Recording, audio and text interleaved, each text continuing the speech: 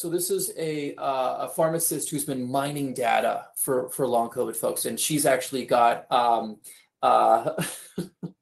she's asking people questions, and I encourage people, go fill out her surveys. Like, this is all about helping you and finding this, but this is looking at fatigue improvement. And look, nattokinase, NK, is one of the in combination with lumbar kinase and or serrapeptidase has really helped people, and that might be important for several reasons. So I wanted to jump to nattokinase.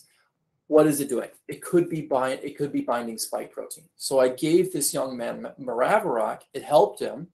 Is it because I'm getting rid of a monocyte, or is it because I'm binding spike protein? I don't know yet. I'm going to talk about a little bit about that, but maybe nattokinase could help him. Curcumin helps with mast cell activation syndrome and mast cell activation, but there is some data that it might be binding spike protein as well. There's some commentary that I'm enjoying right now. NAC and acetylcysteine, which is something that we're recommending all our long COVID patients use. Actually, there's some in silico, meaning computer modeling, that it's binding spike protein. It also supports the mitochondria.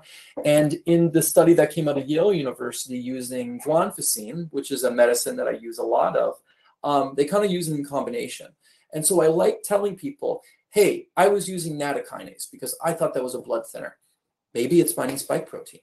Hey, I was using Curcumin because this person seemed like a mast cell patient. Well, is it actually binding spike?